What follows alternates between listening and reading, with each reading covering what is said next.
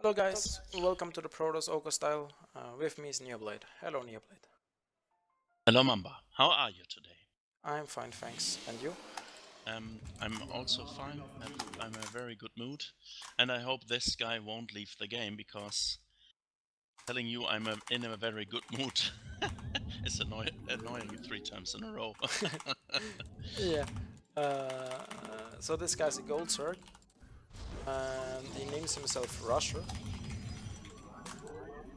Probe scout, probe scout, probe scout. Should I probe scout? We can scout after the gateway, okay? Okay. But No this problem. guy's just probably gonna read himself out of this game. Could play triple hedge before pool. It's totally possible too. But on the other hand, we never probe scouted, and we have one game. It won't hurt us. But I just, if I get 12 pool or 14 pool,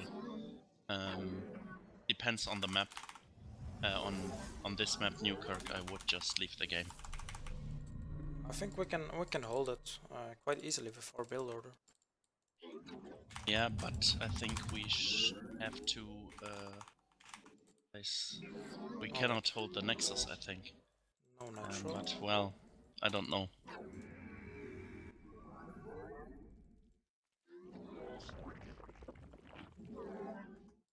So no natural until now.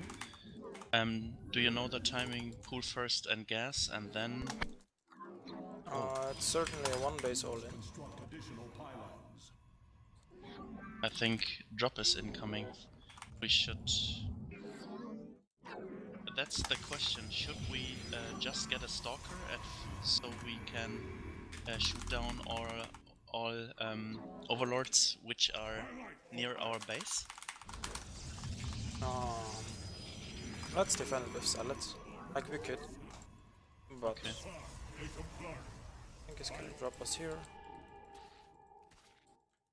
It was just a suggestion. It's because they like to drop up the right hand side of our base, but we now see 2 links, or it's just a strange build order with an early +1. I don't know. Justice has come.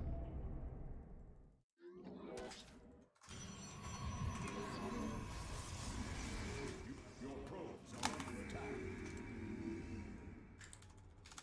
For army, you have not my life for irons. Ulas.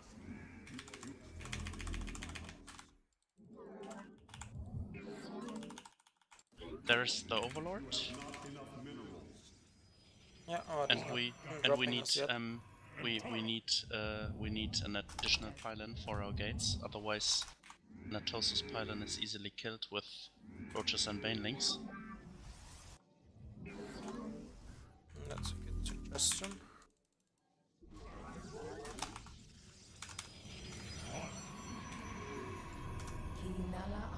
You just place a link flood. This would be interesting. Yeah, let's go. Let's build a second pylon here.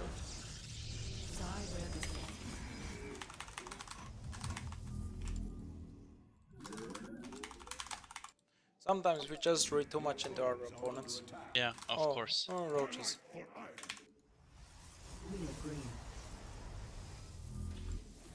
Dropped or not?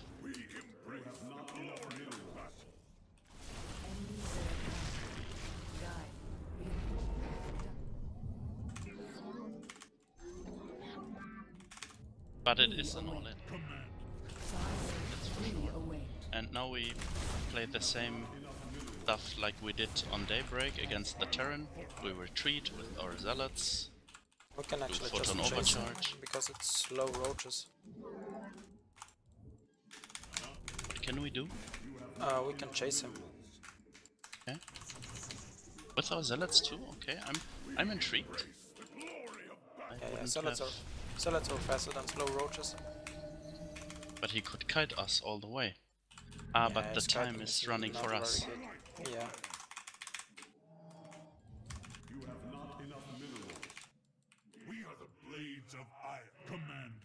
So, Twilight Council? Yeah, I'm throwing a boosting charge.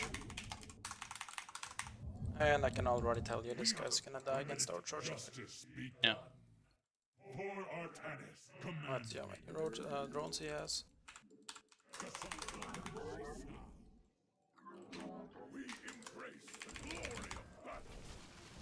Oh.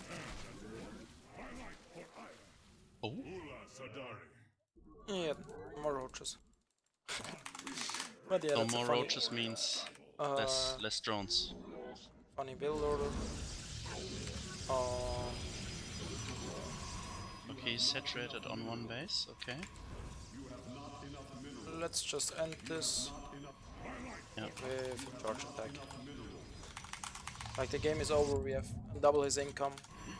His build order made no sense.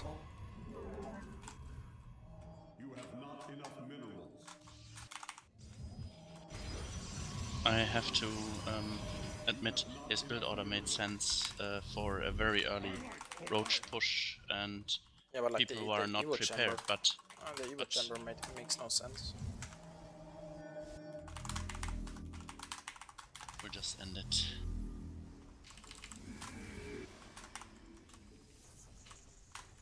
I had so much hope after the platinum guy. Okay, perhaps it's my losing the games. Well, we got 3 free wins, and we lost 2 games. So Be back as normal, but okay. So we'll just now swap in additional zealots, build lots of zealots. Twilight Templar's Archive because we have the money, and then we'll kill him, or we'll kill him right now. We'll kill him right now. Okay, let's just take a look at his build order, and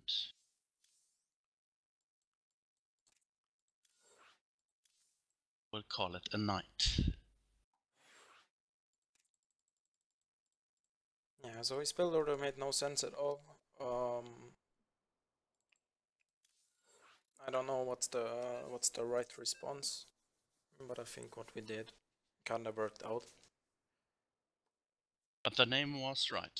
He made a rush.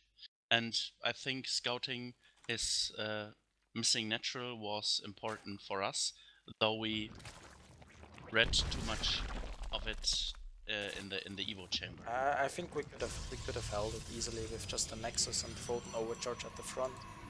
Okay.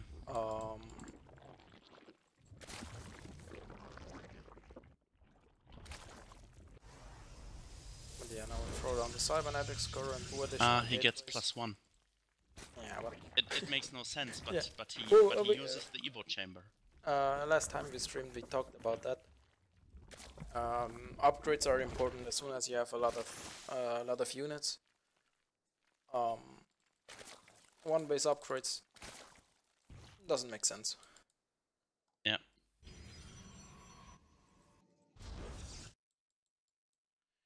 So, but yeah, he goes.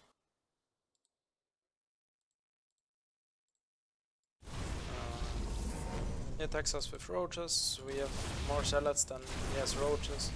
We have Photon overcharge.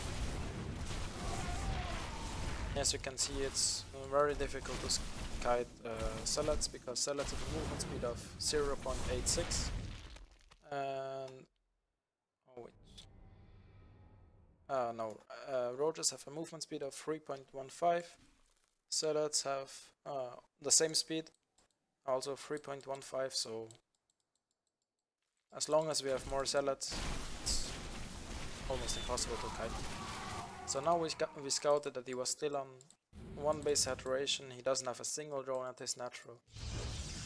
Yeah.